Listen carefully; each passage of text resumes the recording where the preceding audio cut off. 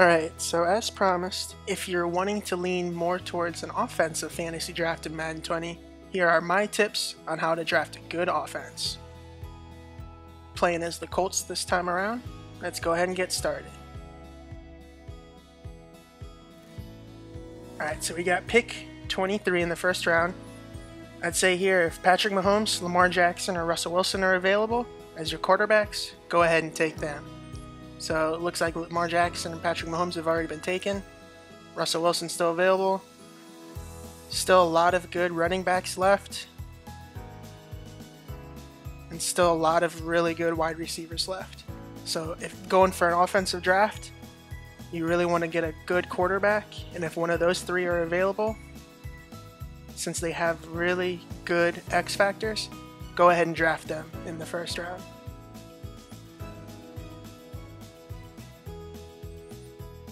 Now in round 2, now that we got our quarterback, let's go ahead and get him some weapons. I like Bobby Wagner there, but since we're doing an offensive draft, I'd like to go with a wide receiver.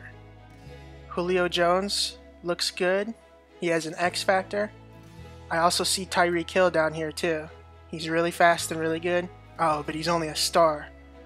So I really want that X factor. Try to get as many of those as I can. So we'll go with Julio.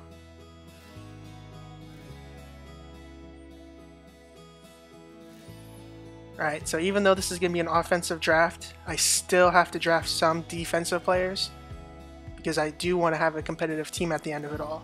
I don't want to just focus only on offense. So in order to have a complete team, I'm going to draft some studs on defense when it makes sense and when I'm in a situation where I'd be reaching for an offensive player. I maybe should have gone pass rusher, but I really want to have a good linebacking core and be able to cover the pass in pass coverage. So I went with a pass coverage linebacker with picks 3 and 4, just to make sure I'm set up on defense in the middle of the field. And then now that I've got some cornerstones on defense, let's go back to offense. Let's see who's left on offense. So I immediately see AJ Green down here. Outside of lineman, he's a really good offensive player. He's probably still left here because he was injured and didn't play at all in the regular season. But I'm going to use that to my advantage and take him with my 5th round pick. Just want to double check and just make sure this was a good pick and see how many other good wide receivers are left. Didn't really look like there was too many, so AJ Green, smart choice here. Now in round 6, I started looking at offensive linemen just to see what was out there. Usually 6 is a little early for me to start picking offensive linemen. I really do like to wait till round 8 at the earliest. 10 ideally if I'm comfortable with it. But again, since I was focusing mostly on an offensive draft, this time around and I'm trying to get the best available, I really wanted to try to focus and get a good offensive line. So I picked a little bit early here for offensive line, but in the end, it'll all work out. Just want to make sure I have a good foundation there. But then right away in round 7, I didn't want to be too offensive heavy. You know, I want to be offensive minded, but not offensive heavy. So in round 7, I went back and drafted defense. And again, I wanted to shore up that pass coverage, so I got a CB here. Got one of the best ones available at the time in the zone scheme. See here in round 8, I went back to O-line. That's kind of my sweet spot. So I wanted to draft a couple here where I usually would select those. I just wanted to make sure I got at least one early. And again, I'm drafting mostly guards. Guards are going to be your best value on the offensive line. The really good tackles go pretty early in the draft process. So you're going to get the best value with guards. That way you can move them around your offensive line and still have a really good player in that tackle spot. So now at this point I have my quarterback, I have 2 wide receivers, and I have a couple offensive linemen. But on the defensive side, I only have 2 linebackers and a corner. At 11, I want to go back and switch to offense again. So I'm really looking at running backs. I like to have a little bit of a receiving back, but I also want to maintain that power so he can run through the tackles. Philip Lindsay's a better receiving back, but a little bit on the smaller side, less strength. So Devonta Freeman, you're my pick here. And I'm looking at Marshall Yanda. He's still a really good guard that's left, highest rated player overall, but he's on the older side. Use that to your advantage. The older guys get drafted later than everyone, even if they're good. Marshall Yanda is a good example of that, so I'm going to wait, draft somebody else here. Every position has this. Even Greg Olsen and Delaney Walker, they're on the older side, so if I want them, they'll be there later. So I really want to try to get a good pass blocking tight end here and run blocking. That's what I'm looking for.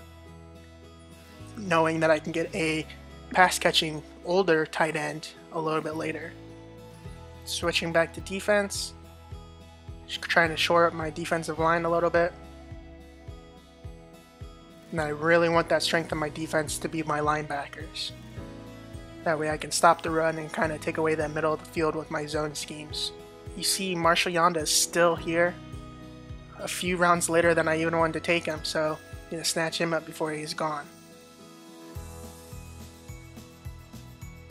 I got two really good wide receivers. Having a third would be really helpful. I want somebody with speed though. Larry Fitzgerald's on the older side as well, so he'll probably be there even a little bit later. So I'll draft Sammy Watkins, who's also fast. So I'll draft Sammy Watkins, who's really fast, and try to go back and get Larry Fitzgerald later. You really want to make sure you have 3 to 4 really good wide receivers. In order to have a good offense, you have to make sure your receivers can get open, and I also find that they tend to sub out quite a lot too if you do a lot of pass plays. You know, you don't want to get down to the red zone and then all of a sudden you have your backups in and you don't have any good backups that can get any separation.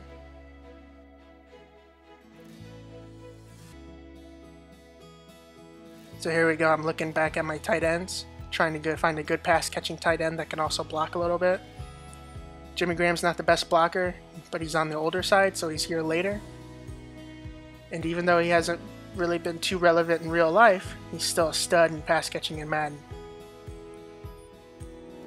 So here in the later rounds, I'm just trying to shore up my roster, fill any gaps that I might have, draft my defensive players that I still need, and just kind of fill any role positions within the offense. Try to get some young players if I can, if there's still any good ones left, and just try to find these gems in the later round.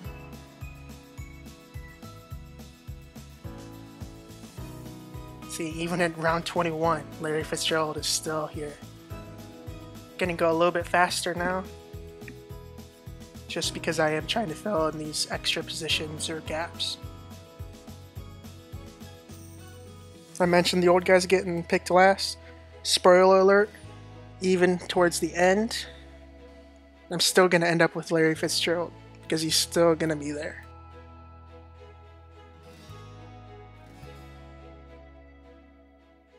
Going to draft one of the best kickers in the game just to make sure I'm set up pretty good as a balanced team. Alright, I feel like I got a pretty good roster. Not going to spend the time drafting the rest of it. Usually towards the end of the 20s or early 30s in the rounds. It's just the players don't make that big of a difference or impact anyway, so I just sim it. Alright, let's see who we got. Drafted Russell Wilson with my first pick. Looks like the computer drafted me Cody Kessler as my backup. See, and here's Russell Wilson's X factors and his abilities. He's got some really good ones. His blitz radar is going to be useful. If you don't get Lamar Jackson, Patrick Mahomes, or Russell Wilson, I'd almost tell you to wait a couple rounds before drafting your quarterback. You can probably still pick up somebody like Deshaun Watson in like rounds 2 or 3. Devonta Freeman, solid running back with Miles Sanders, a rookie. Backing him up. Pretty good running backs. Got Anthony Sherman as fullback. And look at this wide receiver group. Looks like 1, 2, 3, 4, 5 out of 6 were first round picks. Kevin White's down there. Still counts. First round pick. But my top 4 are absolutely stacked. Julio Jones having an X factor. and Larry Fitzgerald being old, reliable in the middle of the field. Looks like Nick Boyle and Jimmy Graham, one a good blocking tight end, one a good pass catching tight end. And I got Mo Alley Cox down here from the actual Colts team, who at the moment is a project but has some really good physical traits as well. My tackles, I'm going to change those out and switch those for my guards. Got one left guard, so he'll probably stay the same. But I got a couple different right guards here that are going to fill some spaces on my offensive line, mainly my left and right tackle and my center spot. And then overall, I'm going to have a really stacked offensive line from that. Now that's the offense. Pretty stacked offense. Defense is going to be a little lackluster from that, but we'll make it work. So we'll roll through the defense real quick.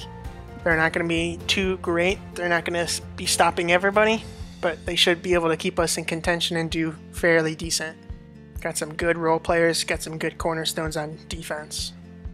Got my pass coverage linebackers, cover the center of the field, and then my corners. Got Jonathan Joseph later in the draft, only again because he was older. And then I tried to make up for my lack of defense a little bit with my safeties.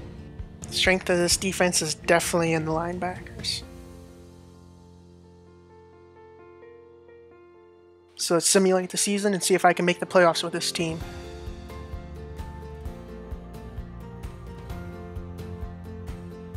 Let's see how I did. So we went 8-8, which isn't great, but it looks like we did win the division and did make the playoffs. So overall in the AFC, it doesn't look like anybody did good, with the number 1 seed being the Chargers, the most winning team being 10-6. Let's go ahead and take a look at the schedule and see how close these games were. So yeah, right off the bat, it looks like we had a couple close losses and a couple blowout wins.